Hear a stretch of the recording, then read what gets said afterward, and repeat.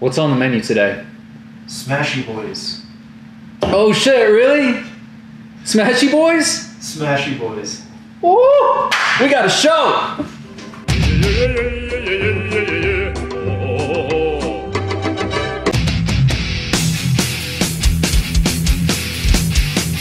What's up, bro, boys and girls? Today on the Maladjusted Cook, I'm the Maladjusted Cook, right? Yeah. Today on the Maladjusted Cook, Smashy boys. What's a smashy boy? This was a special request from one of my dads. That's right, I got two dads. How many dads you got? I got two. This is a special request from one of them.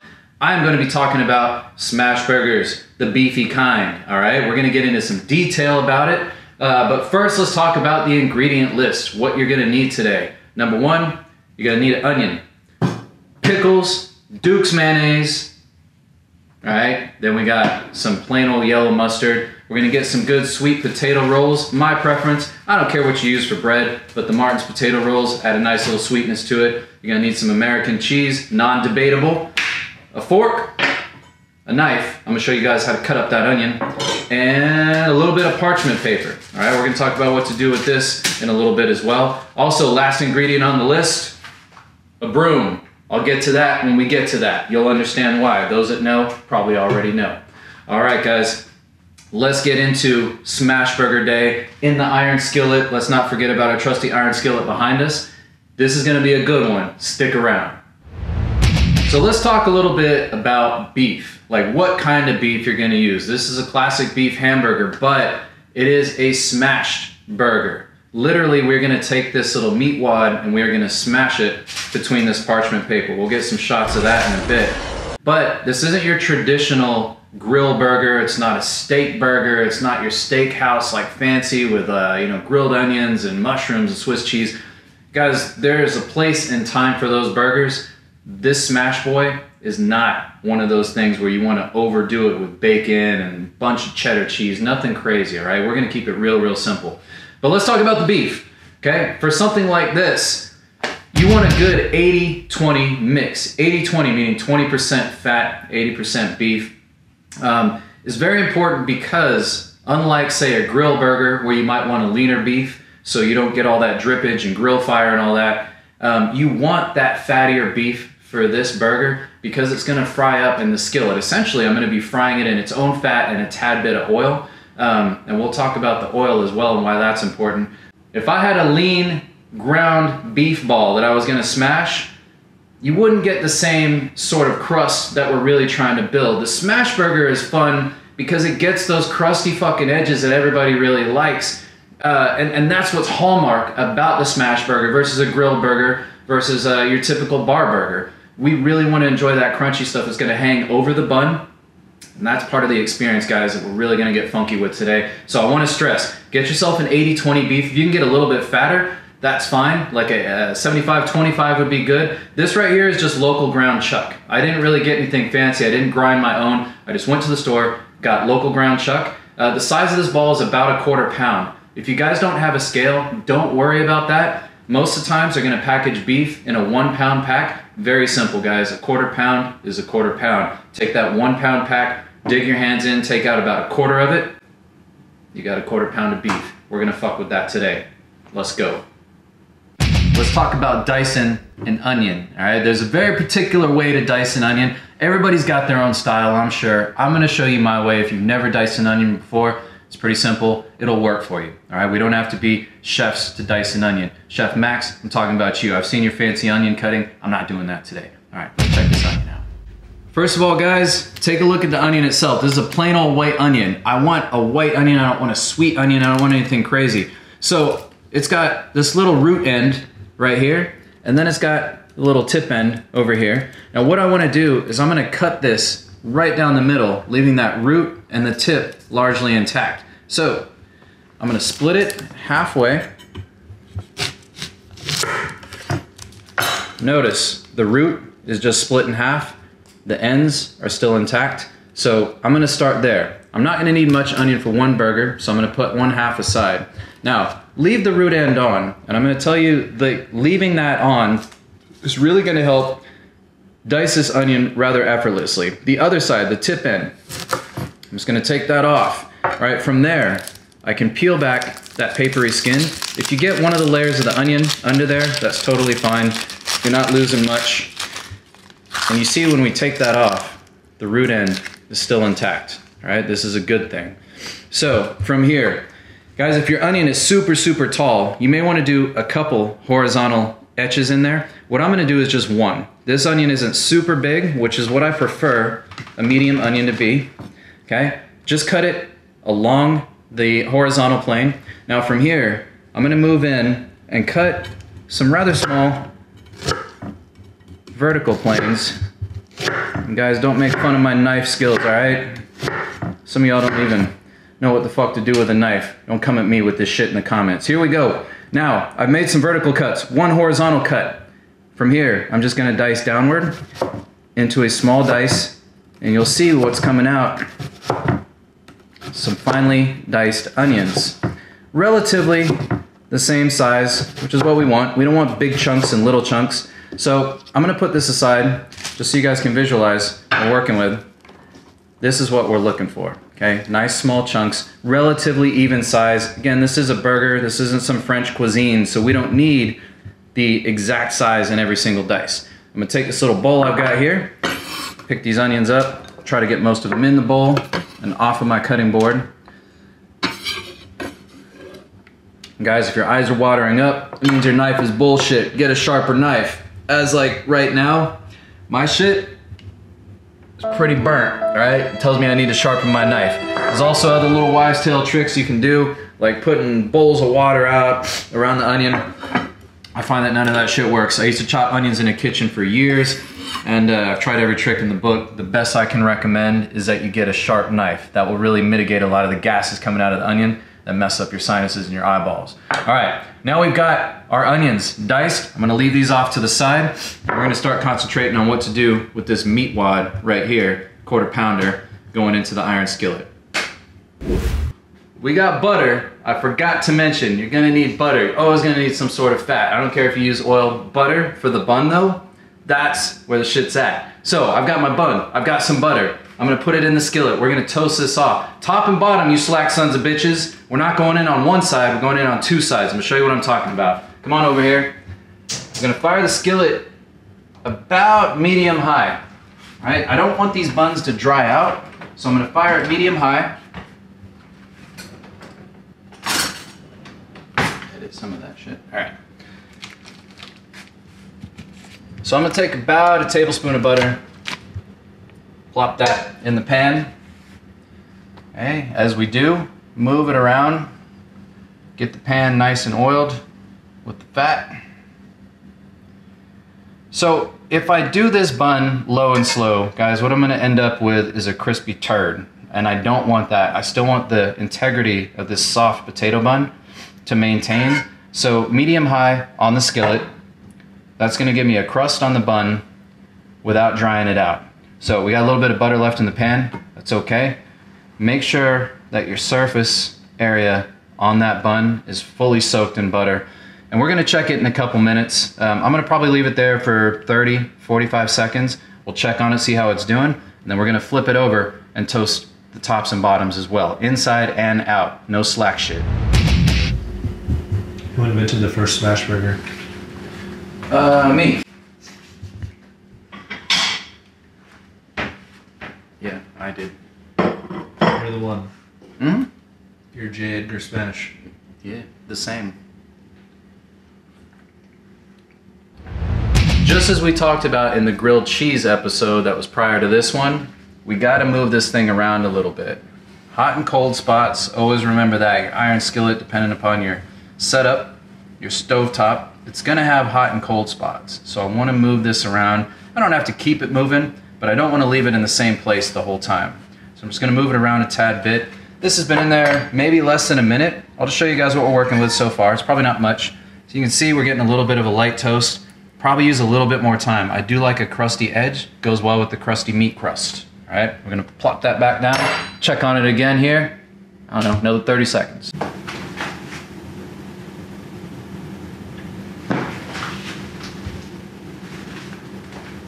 Still ate it. 5 second roll. Few moments later. Guys, when you start seeing smoke around there, we're probably doing pretty well. Ah, yeah, all right, so this is what we want. I don't mind a little bit of crust because that's gonna go well, like I said, with the meat crust we're gonna develop. So from here, before I take it out, I'm just gonna very quickly move around in some butter. I'm gonna toast the tops and bottoms. When you have a sweet bun like this, like a potato bun, like a Hawaiian bun, that crispy top and bottom is gonna bring so much to the burger, you're never gonna go back to just toasting one side. You gotta toast both sides, mandatory. All right, so now that the skillet's relatively hot, we don't really have to wait too long for this to happen. As you can see, we're getting a little bit of a top and bottom crust already. I'm gonna let that sit maybe another 10 seconds. We're gonna pull it, let it cool off, then we'll get to smashing up some meat, and we're gonna throw it in the iron skillet. We're gonna set off some fire alarms, promise. Sponsor me, PBR. Supposed to be like, now that's some fresh beer. 12 seconds later. Let's pull this bun. Oh yeah, top, bottom, crispy, crispy, crispy, toasted. All right, get out of my way, cameraman. Here we go. I'm gonna let it sit there. And I like to fold it over like that because it steams out a little bit. It's real hot, so you got a lot of stuff happening in here. I'm maintaining that integrity of the softness inside while getting the crispy outside. This is next level shit, y'all. Keep with me. Let's go. As you can see, the iron skillet behind me is already ripping hot just from toasting the bun. It's smoking back there. That's good. I want to let this thing stay on high while we prepare this hamburger. All right, this parchment sheet, guys, if you're wondering what this is about, just take a little piece of parchment like this. Very basic, you can find it near your saran wrap, near your tin foil. It's basically a paper that you can use to get things crispy on the bottom. Like you're throwing some chicken fingers in the oven, put the parchment paper down instead of foil. This will bake it from the underside. I don't know how it works, science. But here's what I'm gonna do. I'm gonna cut this parchment paper into 2 little squares, okay? Now, the fun thing about parchment paper is it does not stick like, say, a saran wrap or a foil would. It's my preference for getting something in easy and getting it out easy. So here's what I'm gonna do. Oh, let me talk about this real quick. What do I wanna do with this 80-20 beef? All right, I wanna work it just a little bit. I can't pull it straight out of the tray and make a meatball and then expect to have a good burger. It's gotta have a little bit of tension in it. So what we're doing here is we're kind of mixing in the fat with the meat. Not to a smear at all, but just enough that we get some density. I'll tell you what, guys, if you overwork this, it will turn into a super dense meatball. We don't want that. So just work it for a couple seconds, smashing it around in your hands, folding it over, and we're good to go. Smoke alarm already. We haven't even put the fucking beef in the pan. There's smoke in the kitchen. This is where the broom comes in. The alarm is loud. Smoke alarm silenced in the kitchen. We're back. Back in business. So, now that we've worked our beef just enough, not overworked, we're not making a super dense meatball, I'm gonna take 1 parchment sheet on the bottom, 1 parchment sheet on the top. So, in place of having a fancy spatula, y'all, you can do this with your hands, okay? Don't have to buy some extra equipment just to make a smash burger. So, top and bottom, I'm gonna make it into a little disc, and from here, I'm just gonna lay into it. What I like to do is press from the center outward, and really get it super thin. Now y'all are gonna be thinking, this fucking meat cracker is super big and the bun is not super big. The magic of burgers, guys, they always shrink up. They always puff up when they hit the heat. So if you think you're gonna have super tons of crust hanging off of your meat or your burger bun, here we go. If you're worried about having tons of meat crust hanging off your burger bun, don't sweat it. Also, if you do, that's okay. That's the fun stuff. That's the stuff I'm talking about at the beginning of this shitty episode, is that you want that crusty stuff. You want this burger to fry in its own fat and a little bit of oil. Also, you're probably asking me, if you've got 80-20 beef, why so much fat? Why are you gonna add oil to the pan? The iron skillet, by its nature, is very porous. Imagine not a flat surface, but a surface that goes up and down like this at a microscopic level. What you're gonna do when you add oil to that pan, all those little crevices and nooks and porous crannies is gonna come to a flat surface when you add oil. That's what I want. So that oil is just gonna be a touch, enough to get us started, and then the beef fat, as it renders out, is gonna take us the rest of the way into making a beautiful, wonderful burger. So, cameraman, hit hit the fucking camera on this burger real quick. Let them see how flat we've got this. Now, just for perspective, you guys look at this. It doesn't look right? This is really gonna tense up, and we're gonna have a little bit of crust left over hanging outside the bun, which to me is a hallmark of a great smash burger. So our skillet's firing super hot. We're gonna add some oil. We're gonna get this burger in. Follow me, let's go. Get it started, a little bit of oil. This is just plain old, I think it's vegetable oil, might be canola oil, I really don't care, but you wanna use a high smoke point oil. If I put olive oil or something fancy in here, it's just gonna burn up, it's gonna create more smoke. If you hippies don't like this kind of stuff, you can get grapeseed oil, that's also a good alternative. But look for anything that has a high smoke point. Most oils today in the store are gonna tell you, at least on the label, it's a high smoke point or something to that effect. Anyway, vegetable oil, good as anything else. Just a little bit in there. Okay, now with this big flat meat cracker that we've got, I'm gonna peel back one portion of that. And you see why I like parchment, it comes off super easy. All right guys, I haven't seasoned this at all. I'm gonna season it in the pan. So this is super flat. It is gonna seize up a little bit when it cooks. Drop it down, peel off. Now, from here, as we normally do, we gotta season. Salt. Being that this burger is so thin, I don't want to oversalt it. So you might be asking me, how much salt is too salty? The great thing about smash burgers is that you'll want more than one. So if you fuck up and oversalt one, you can always go back, make another one, put less salt on it next time. Yeah. Now that we have the burger in the pan, as you can probably see from the shot, we got a fucked up heart shape on our burger. It's starting to fall apart. I'm not even worried about that. Again, this is a smash burger. You know what's gonna hold it together? The glue, the cheese. So if you get little holes or your burger starts making weird shapes, don't even worry about that. The cheese is gonna fill it in, hold it all together. Because this burger is so thin, it is going to cook fast. I'm probably gonna leave it on this side for maybe, I don't know, 2 minutes, maybe 2.5. When I flip it, there's not gonna be much cooking left to do. So it's gonna be a really fast cook on the other side. I'm gonna have my cheese ready to drop on top as soon as I flip it, and then finish it off when we put it on the bun. Let's go. While the burger's frying up behind us, rather quickly, we're gonna prep our bun, because that burger is going straight from pan into the bun. So I'm starting with my Duke's mayonnaise on the bottom. Y'all, this is not negotiable. Get Duke's mayonnaise. Quit fucking around with shitty ingredients when it doesn't cost much more than a couple extra cents to get good ingredients. Duke's. If you can't find Duke's, you can probably find it on Amazon. All right, here we go. We've also got our good God. We've also got our diced onions. A little bit of diced onions on there goes a long way. You don't have to like double down on that at all. Unless you're an onion freak, put as much on as you want. Pickles. Standard burger pickles. Nothing fancy. Maybe 2, 3, 4 on there. It's a brand new jar. They pack them in tight. One more. And a snacking pickle. All right, let's go check on this burger. As you can see, the burger's frying up real nice. I've got my mayonnaise knife. Not worried about that. That's the smoke alarm. This is what we need the broom for. There's smoke. All right, we're fucked. This alarm can silence. All right, bring it over. Levels are too high. Bring it over. Emergency. So when you start seeing gray instead of red, it's good to flip.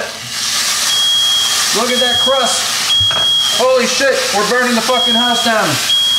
Cheese, straight on. Yes, this is exactly what we're looking for, guys. The smoke alarm going off means you did it right. Oh, I thought we were in the clear. We're not in the clear. Shit's falling apart around here. Fucking cameraman tripping over the broom. We're fucking losing it, but we're gonna have a good burger. Hang tight, hang tight. Let's get this burger out of the iron skillet, then we can handle the smoke alarm. So I'm gonna go ahead and turn the heat off. Use my knife. Plop this crispy boy down. Emergency. There's smoke. Emergency. Here we go.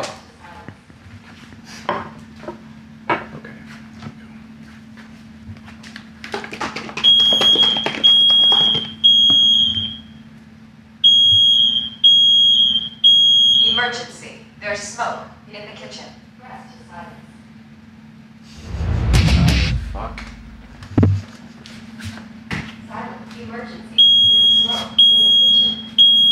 alarm can't be silenced. This alarm can't be silenced. This alarm can't be silenced. Smoke levels are too high. What am I supposed to do about it?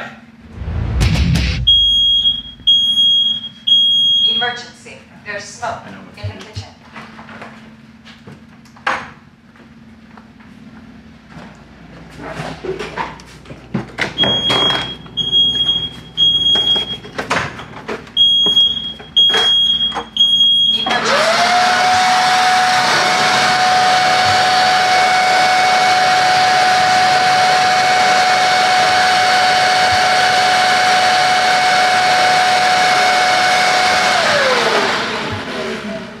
Seen this trick once before.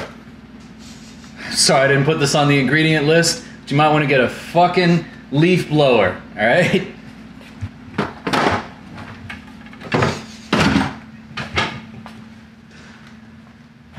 Okay.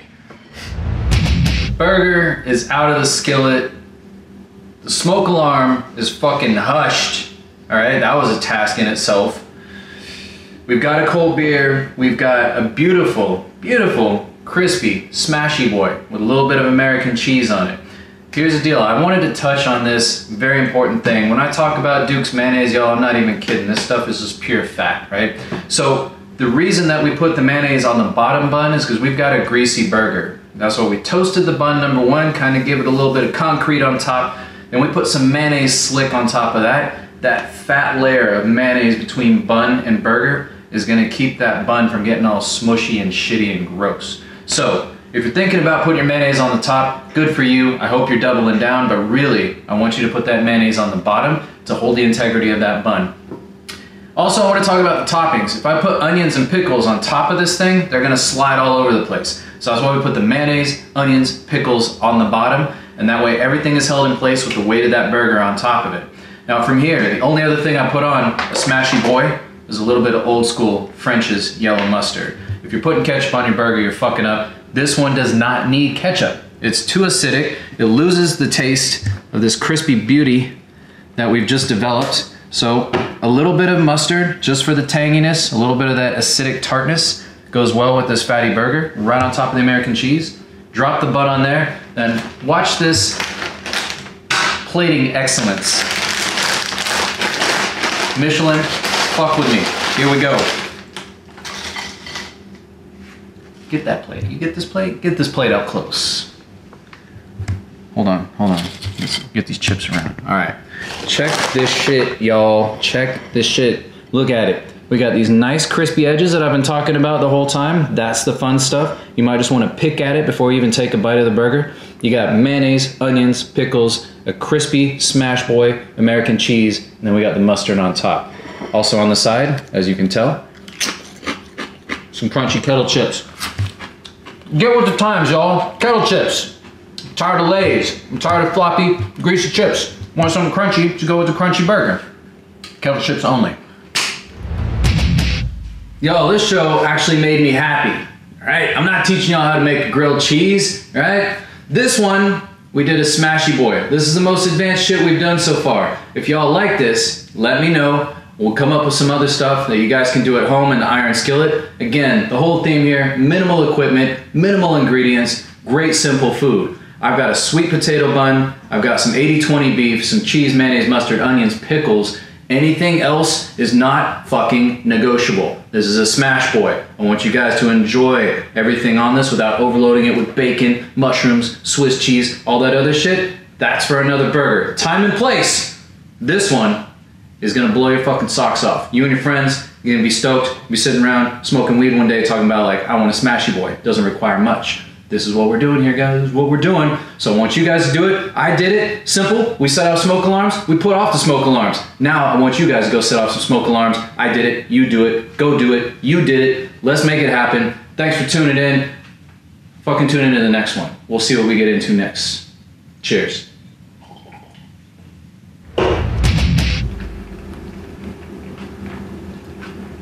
This is last meal shit, dude. This is death row shit. Yeah? Right before the fucking meteor strikes. Fucking zombie apocalypse. You know what's coming? Get you a smash burger. Like on signs when he's like, what do you guys want to eat Yeah. before the aliens get here? The right answer is smash burgers. Remember they didn't even eat the food? They just like cried and got mad? What a bunch of pussies. I've been eating smash burgers